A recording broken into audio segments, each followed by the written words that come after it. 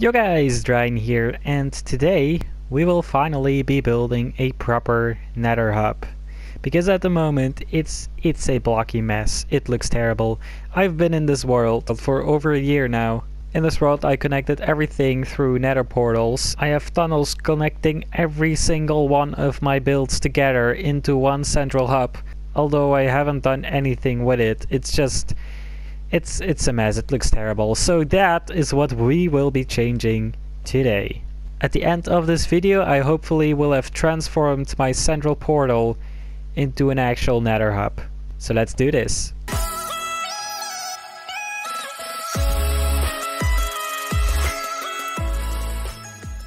But as always, let me first show you what I've been doing in between episodes. I've actually been working on this chorus fruit monstrosity right here. It hasn't grown that much, but I've certainly spent a good amount of time on it. But also with this thing growing, my frames are also starting to drop. I don't know if it's because I have a ton of animals there or because of this thing. So yeah, just so you know, I am still working on this even though I'm not making that much progress. Another thing I've been doing is renaming my tools. I don't know which one I needed. Hold on. Ooh, what's that? That's pretty cool. I guess we'll go with that. So yeah, as you can see, I have been renaming my tools and all of my armor. So you can see this is my sword. It's now called Demon Slayer in red. We also have my longbow in bright green. This is my Silk Touch pickaxe. This is my axe. And this is my shovel. And we also have my armor, which I gave this really nice font. I think it looks really cool. I also have renamed some of my tools in here. This is my hoe in pink, of course, and my fortune pickaxe. And that's about it. Yeah, so, yeah, I don't know, it's just, I think it's cool. I really like these colors. And other than this, I've also just been doing some chores like breeding some cows, killing them for food because I was running out. I go through a whole shulker box of meat in like 4 or 5 videos. And apart from that, I've also done a ton of resource collecting for this video, but more on that later. Now let's actually talk about the actual purpose of this video, and that is tackling this area right here. As you can see, this has been my main portal for more than a year now. I was lucky enough to spawn inside of a fortress, but yeah, this doesn't look great. We have a tunnel here, another tunnel right here, and another one back here. So if you take a look at these signs, this one goes to my giant hole and my mob arena. This tunnel over here goes to the new nether. This is like the original tunnel I built when the nether update came out. Also my safest house, my racetrack, and my mansion, which is just a wooden mansion that I've burned completely. Well, not completely, there are a lot of blocks still floating around, but that's what makes it cool. But that's what makes it cool. But that's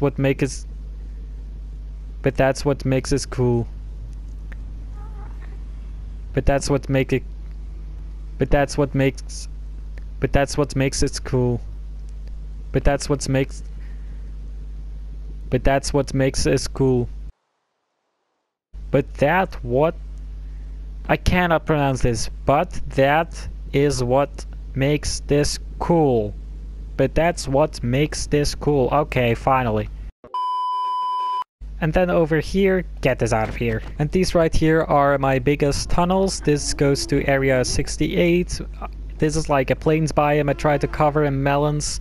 I also have my raid farm, a gravel mountain biome, a sheep farm, a little village with all of my pokeballs, my mob farm at 0-0, my mining desert, my trading hall, villager breeder, guardian farm, mesa biome, industrial district, and my pyramid. And I mean, it's functional. I know where everything is. I can just easily access it with my boat, but it doesn't look great. In fact, it looks terrible. And that's what I want to change today. I want to turn this into a very large and dark blackstone cave with green illuminating poisonous water rivers running through it.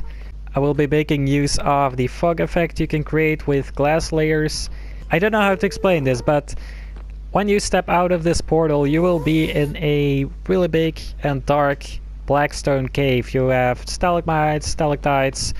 They're the other way around, aren't they? And you're gonna be walking on a very small wooden walkway that just goes around connecting to every portal. And then underneath the wooden walkway you'll have like rocks, and like I already mentioned, I want to have rivers running through, and I want it to look like extremely poisonous water. So yeah, that's the plan. Although there's one problem, and that is of course we're in a fortress, which means blazes spawn here, wither skeletons, and like I already told you, I want this to be a dark cave, so I'm gonna have to slap everything up, and also we have the possibility of ghasts spawning, but I guess that's a bridge we'll cross when it comes to it. For now, I want to actually start working on our project here, and the first thing I want to do is clear out this whole area. I'm gonna remove all of the signs, remove all of this stuff right here.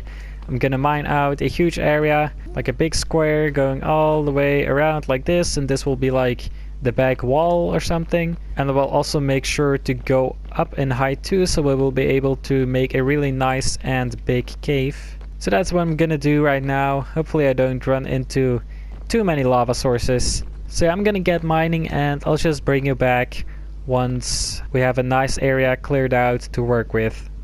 And there we go. We now... Did I just hear a blaze? Hello, sir. What is this lag? Okay. Anyways, I've now mined out this entire area. So this is where our walkways were at previously.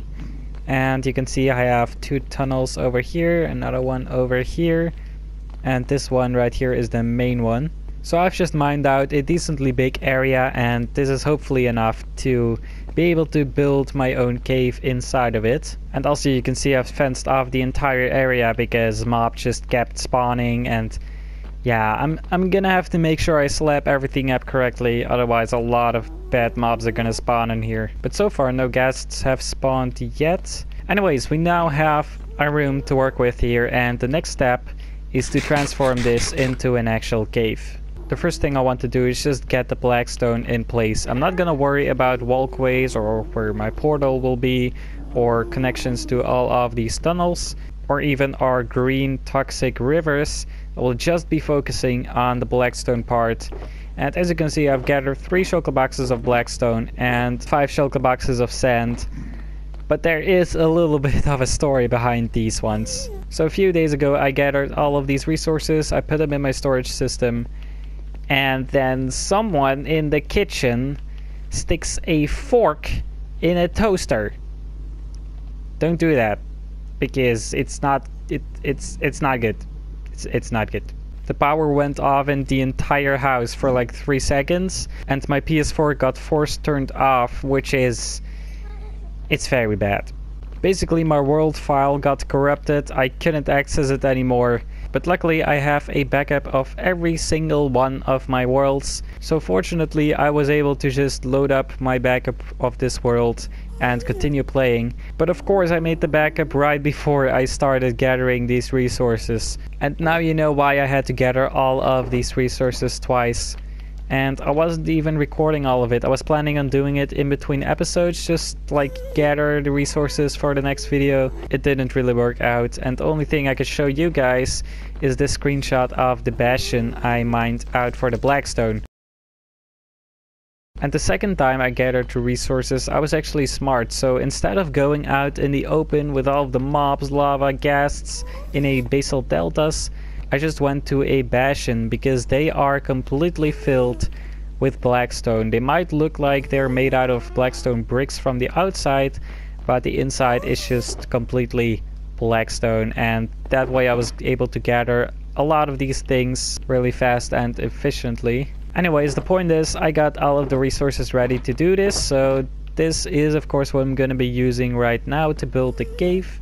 And I will be using all of this sand later in the video, because of course we'll need a lot of glass for our poisonous rivers. Anyways, I'm gonna grab my blackstone, I'm gonna grab my stone cutter, and I'm gonna transform this place into a really cool cave.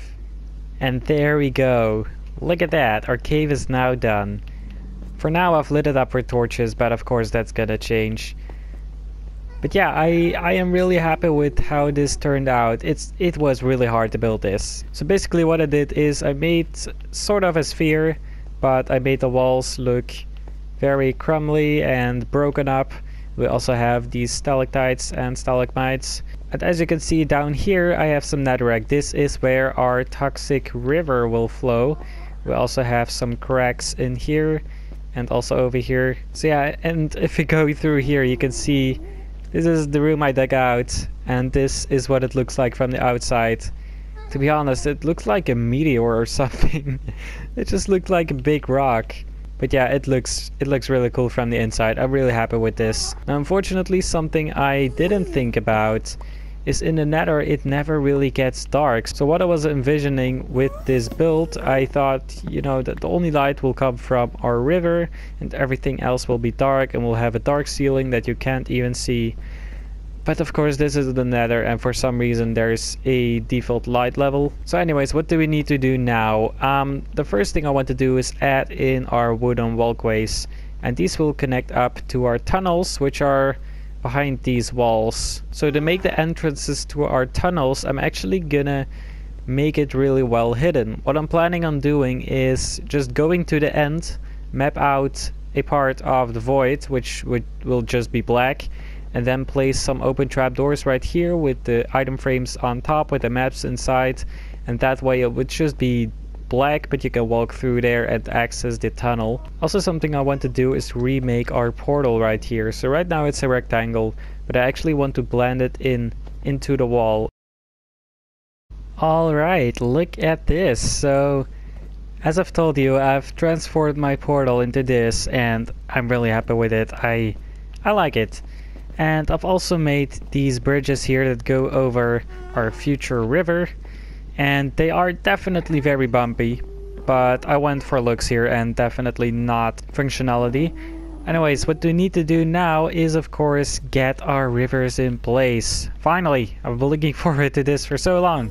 And I already told you I wanted to have the fog effect here with stained glass blocks, and for that we need a lot of glass. So I'm gonna color my glass real quick, and then I'll bring you back once I'm ready to start working on our really cool illuminating toxic rivers.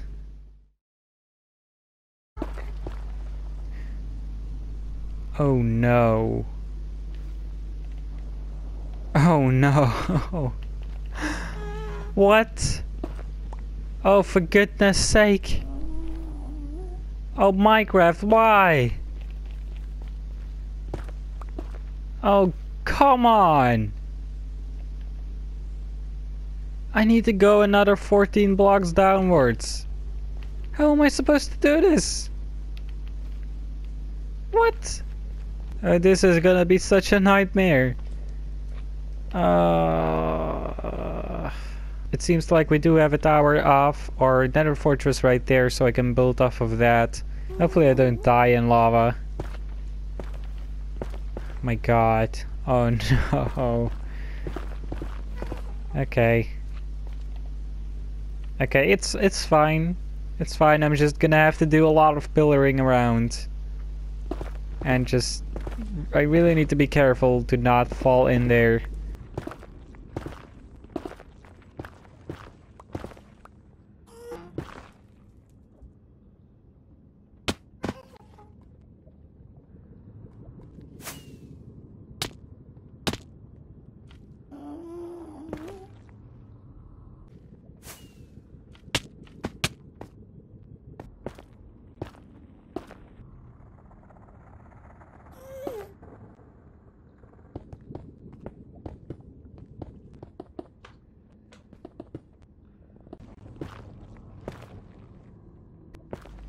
Alright, so I've now put the walls of our river in place, and as you can see I've already placed some light sources at the bottom because that is required for our fog effect. And right here I've made one small section of our fog effect.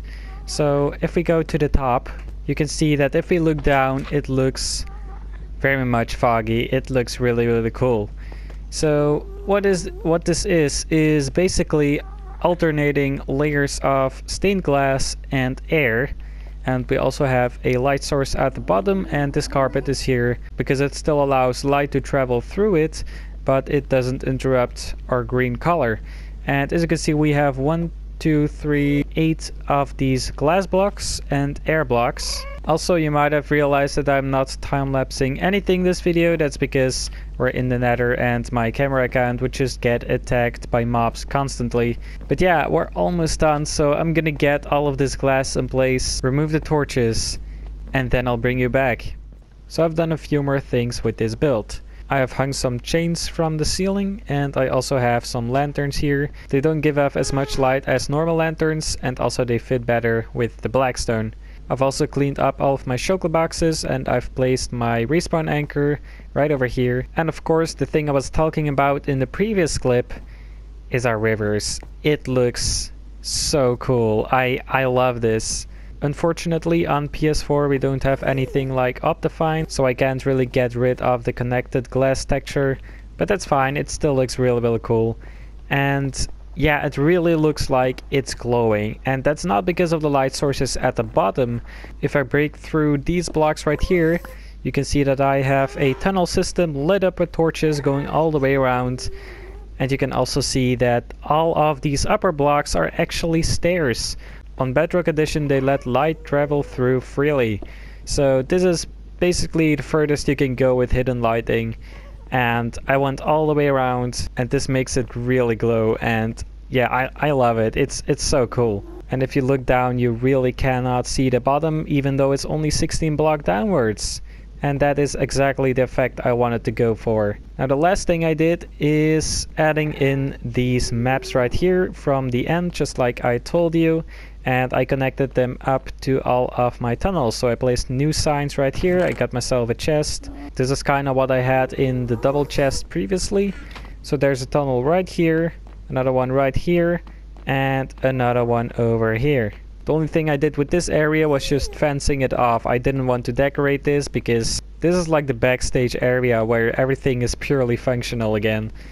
So there's another one right over here. If we go through here, this is my way of entering our, what is it called, the Nether Fortress. And we can go around like this, following the slabs to get to the outer world. And with outer world, I mean the open Nether. Now you can also skip these fence gates and go around here. There's another one of these chests, and this just connects up to my main tunnel system with all of these portals connected to it. So yeah, I would say this was a huge success.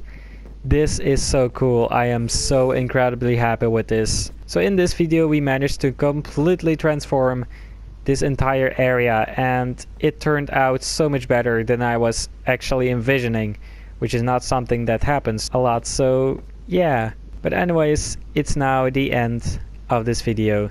I really hope you enjoyed, and I'll see you hopefully in the next one. Goodbye.